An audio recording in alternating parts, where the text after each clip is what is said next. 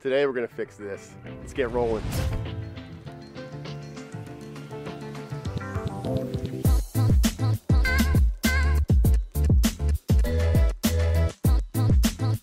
Hey everybody, it's Jack from Atlantis Water Gardens. Today we're in Rockaway, New Jersey, and we've got an existing pondless waterfall that really needs a bit of help. This was built about 6 years ago, and since then it's been worked on several times because of leak issues. On top of that, it's got a lot of gravel in front of it, so it just looks like a big gravel pit with a mountain of stone behind it. So we're going to fix that today. We're going to completely disassemble all this and install a brand new pondless waterfall starting in the back and have a meandering stream making its way towards the front, utilizing all this space instead of having this big gravel patch. The main problem they were having with this waterfall is that it wouldn't run for more than a minute or two, because as soon as they turn the pump on, which is down inside this vault, it feeds the water up to the top of the waterfalls and comes back down. This reservoir was improperly constructed. It's just a vault surrounded by these cobbles around the outside that's creating the water storage at the bottom of this reservoir. What is happening is all of this gravel has become completely impacted with leaves, sediment, debris.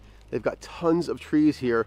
So over the years, it's clogged all this gravel far down to the point where the water that's returning from the waterfall can't get into the vault fast enough and feed the pump, and it starves itself of water. Our plan today is to remove this entire system completely, right down to the bottom of what's here right now. We're gonna take the liner out and everything, and we're gonna reconstruct a new reservoir about 6 feet in front of it. That's gonna give us the opportunity to build this area up and create cascades and stream systems coming down towards the new reservoir. Now it's time to get this old pondless waterfall out of here and get moving.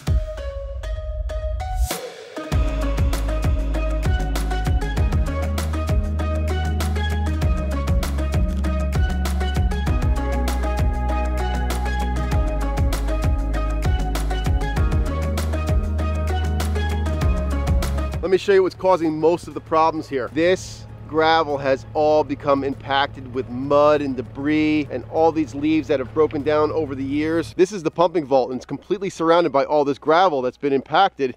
The water can't get through all this gravel and muck fast enough to get back into the vault so it can feed the pump that's in there. So over time, it just completely failed. We're gonna do things much differently when we rebuild this. I'm gonna show you that in a little bit.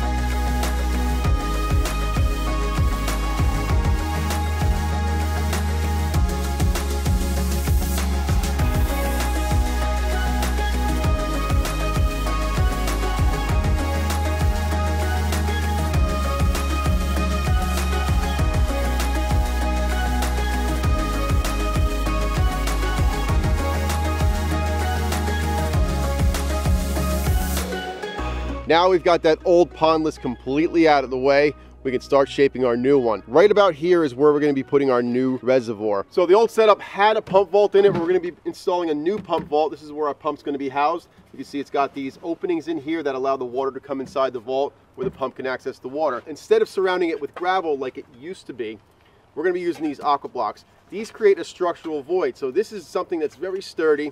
It's got support panels inside of it. It'll handle a lot of weight on top, but it's all open cell. It's not gonna get clogged up with dirt like the old situation. The vault goes in first, then we're gonna be putting these aqua blocks on top like this. All the water that's above the pump, which is here, is accessible for the pump to use in the system. We're gonna have 4 of these inside here. That's gonna have enough water storage to hold about 75 gallons of water, which is plenty for the 8-foot stream that we're creating here. This will all be encapsulated inside liner and fabric, which is going to make it watertight, but we're going to have a good source to store our water instead of the gravel that we had going on before.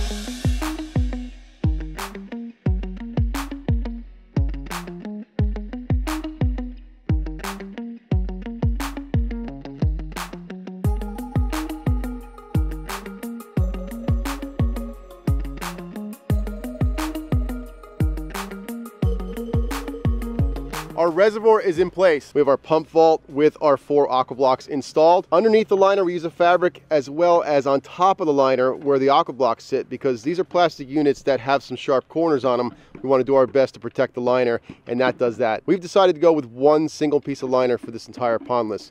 Now, sometimes you can use a separate liner for the reservoir and then go up and do an overlap. Here we figured, you know what, it's not that big. Let's just do one piece of liner. Now the fun part starts. We can start creating our stream and waterfall sections. We're gonna start down the bottom of the reservoir here by disguising the pump vault and this leading edge where it meets up to the existing landscape. From that point, then we can start going up along our stream course. First thing we're gonna do is we're gonna pull the liner back that's laid out. We're gonna carve out our stream sections, trying to determine where our pools are gonna be. Then we'll lay it all back out and start setting some rocks. Let's go!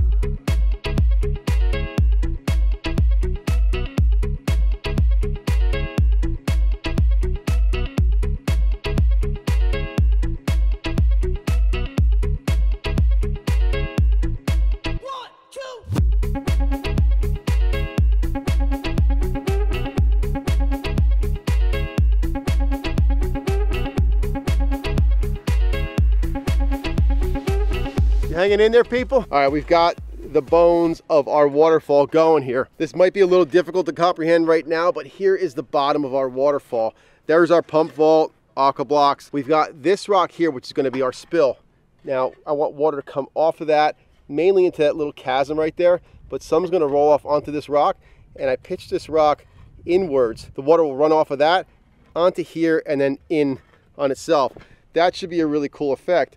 Behind that, now we've got a stream working. We're gonna be working through all this rock work here, back to a spill over there. We'll get that chicane type look where it's doing the S coming through the stream. Then from there, we can cut back and we're gonna get a waterfall presenting this way. And finally at the top, it's gonna be coming like this. So we've got a couple vantage points here that we wanna be concerned with. One is the driveway. As soon as we pull in, you want to see some of this waterfall. The other one is this rocking swing. That's going to be a very cool place to hang out right next to the stream. So we want to make sure that a lot of these cascades and the flowing sections are visible. That's achieved right there. And the last one is the house. We've got the deck way over there. There's a patio as well as some windows. So everything needs to be visible from all those different vantage points, and we are achieving that with this layout. There is no paint by numbers here. You kind of have to make it up as you go.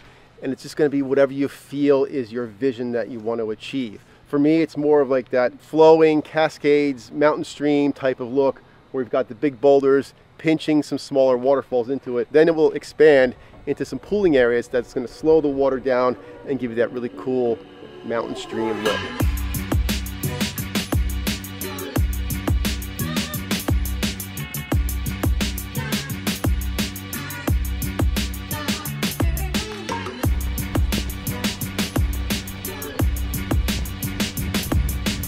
We've had some rain move in on us.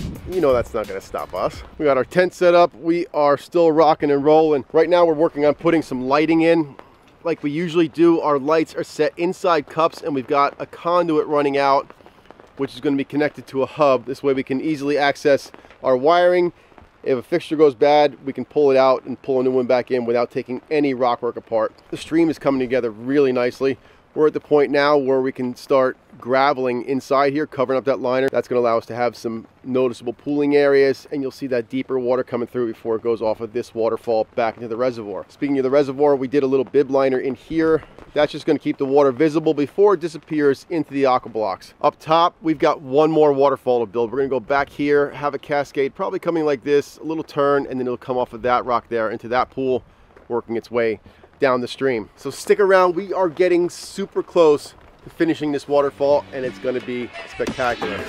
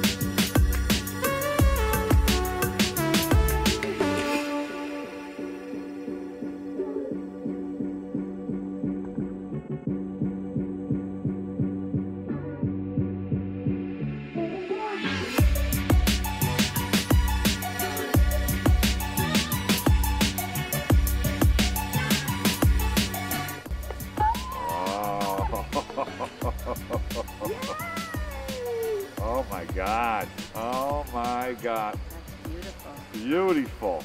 Now see, this is what I always wanted, I know. but I never got. Well, you got it now. Oh my God, this is an art, really, I told Jack. him. It really is. I said to You're them, an I said, artist. you're not only a craftsman, you're an artist. Yeah.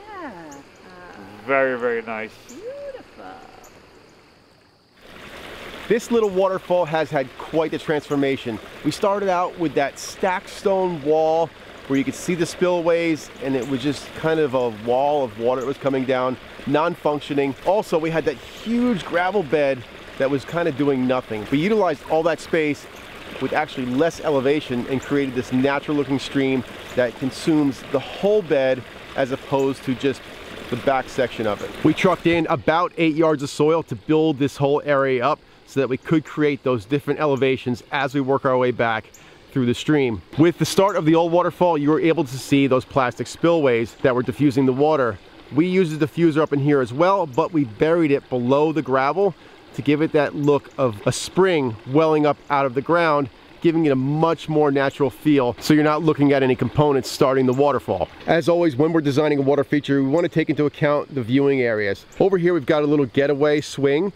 Actually, the homeowner sits there and reads books, so having that right next to there, facing some of those waterfalls towards this swing was important. The other place they spend most of their time is up on this patio. Being able to clearly see the whole water feature from that spot was super important as well. And then you've got all the windows in the house that face this area, taking advantage of this spot back here. Another thing we were thinking about when building this was pulling in the driveway, and that's the first thing you're greeted with is that waterfall. Who wouldn't want to venture into the backyard if that's what you're seeing when you pull in? I'm a big believer in you don't need to create a huge backdrop to make an impressive waterfall. We've only got about 8 feet from here to the start of the waterfall. We still managed to get 4 different cascades in that elevation, which is only about 3 feet. And the way we can wind this stream through the landscape, making it appear much, much larger and utilizing that space, I think it fits it perfectly. To run this waterfall, we went with the AquaSurge 2 to 4,000 variable speed pump. It's remote controlled. You can slow it down to 2,000 gallons per hour, or you can turn it up to 4,000, which is where we are right now. Either way, you're getting 2 completely different waterfalls and 2 completely different sounds. There are aquatic lights throughout this, so at nighttime you're highlighting all the cascades. That's a really nice tranquil effect. You're actually getting 2 water features, the daytime one and the nighttime water feature. I absolutely love the way this Patio Falls turned out. I'm sure you guys are gonna let me know down in the comments below. Would you do anything differently? Let me know. Once again, thank you for joining me. Hit that subscribe button, come on back. New water features every week. See you on the next one.